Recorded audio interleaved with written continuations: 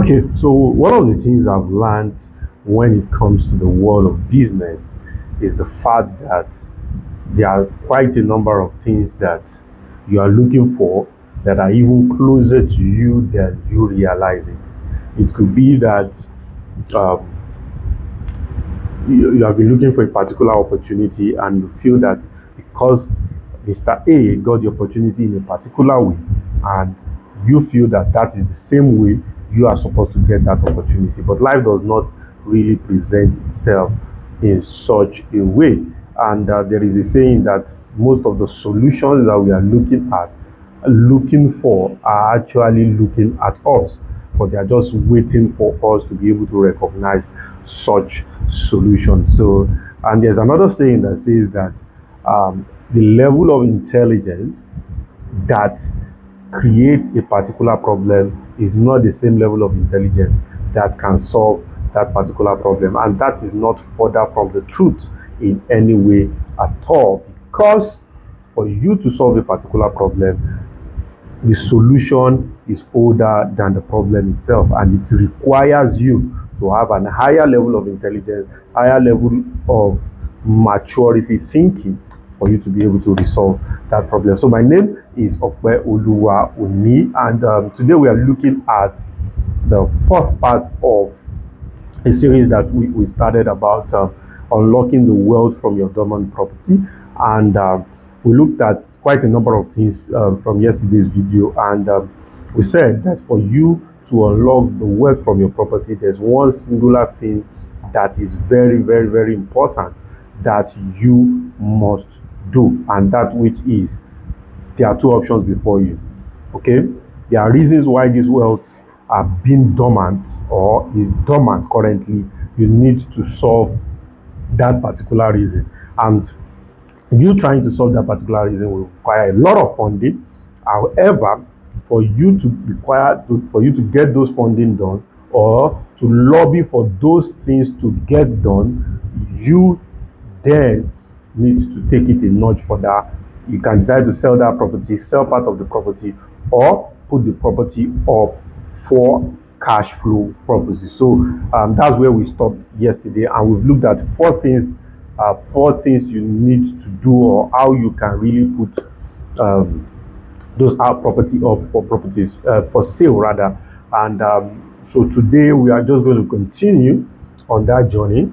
And the next thing is that you need to involve the local CDA. You know, the last where I stopped was that you need to engage the agents within the community, but today we now need to look at you engaging the local CDAs. Yes, there are community guys that are within that locality that you can engage. For instance, now I remember we had a property somewhere, we're developing a property somewhere in Magboro, outskirts of Lagos, and for us to move forward with that particular property, to make any significant progress, we needed to have a meeting with the CDA chairman.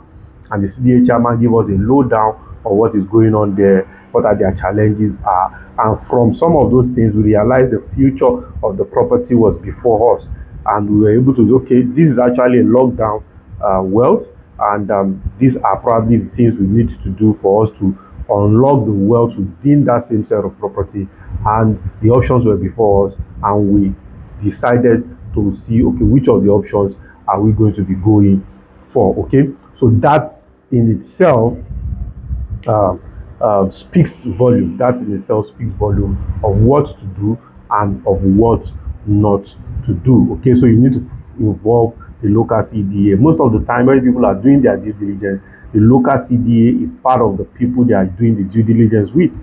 So you have to be involved with those local CDAs. You don't want a situation whereby you are not fully engaged with the local CDA. Let them know you, let them know that you own the property, let them know the status of the property, your intent of the property, and you need to play smart with them, because sometimes too, they can be the one instigating the problem. That's all the reasons why some of these properties are not helping you to create the wealth that you desire. And the other reason why you need to always engage this CDA is also because you want a situation whereby collective effort can push more things than just individual effort. I hope that makes a whole lot of sense to you. Then number next is include good compensation. Okay, you want to sell something, include good compensation.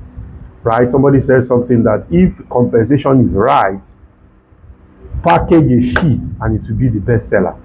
If the compensation is right, package a sheet and it will be the best seller. Okay, good compensation motivates. The market is competitive, the market is tough, the market is the same market you are playing, others are playing in it and they are ready to hit you up. It's more of a dog eat dog market, so you need to package a good compensation that will help you a great deal. Okay, so you don't want a situation whereby the guys that are pushing your property are not even confident enough to push that property because they don't even know what is in need for them.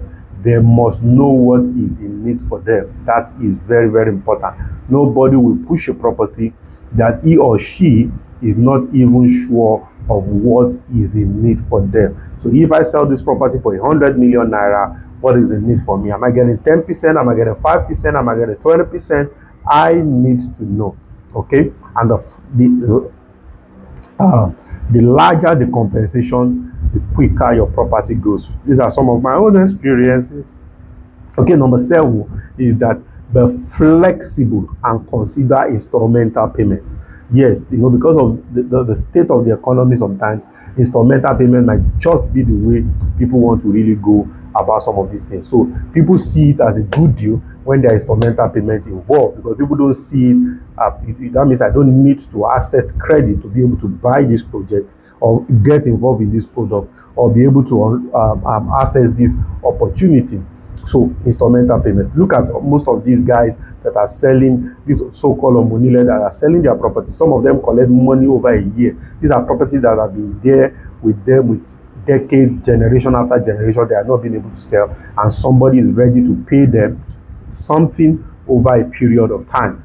That speaks volume. That's what speaks volume. That speaks a whole lot of volume. So you need to look at that too, because if this property is dormant, is a dead capital with you, is as good as nothing. So you collecting money over a period of time speaks a lot of volume. Okay, so you need to really pay critical attention to that. For instance, now you decide to say, okay, 25% upfront, then after that 25% upfront, then you move, right?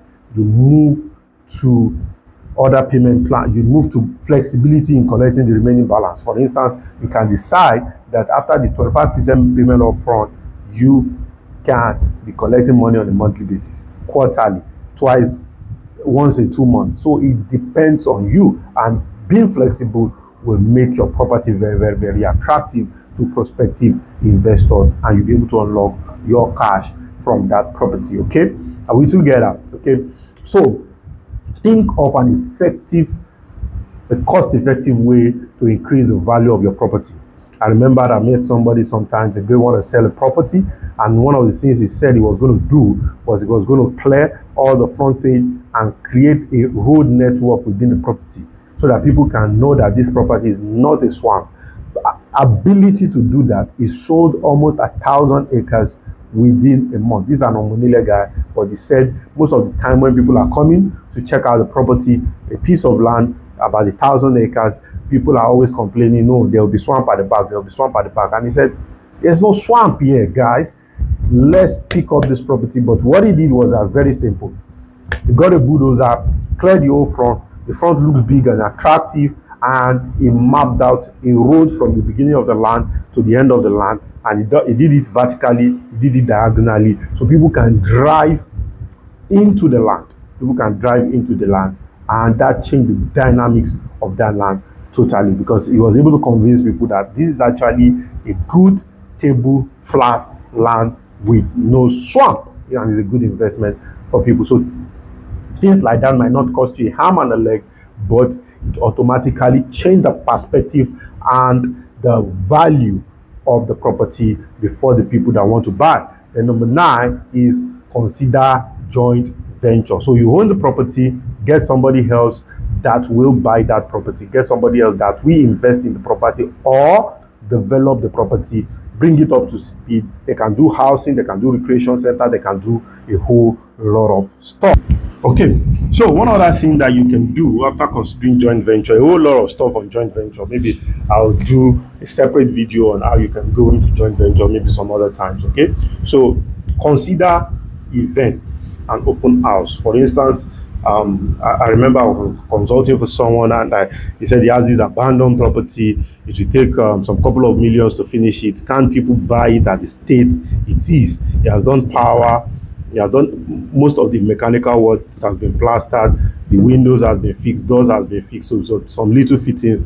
That is what is required. I told him, see, guy, raise so amount of money, put a party together within that place, and pitch, invite all the people that can help you bring people and all the people that can buy at that very event. And he did that, and boom, at that very event, 50% of the property, he was able to raise money from the people that locked down 50% of the property, and he was able to finish the whole property. Okay, so my name still remains Ope Oluwa Oni, and we'll be looking at the how to unlock wealth from your real estate. Okay, remember, two things your real estate must do for you: capital appreciation to create wealth for you, and also it must give you cash flow. If your real estate is not doing any of these two things, that means your piece of property is either dormant or it's just residing there as a dead capital, and you don't want to have the dead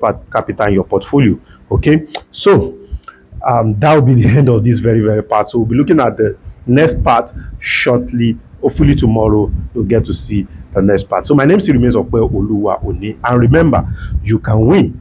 Don't let anybody tell you that you cannot win. So play big so that you can win big. Bye for now.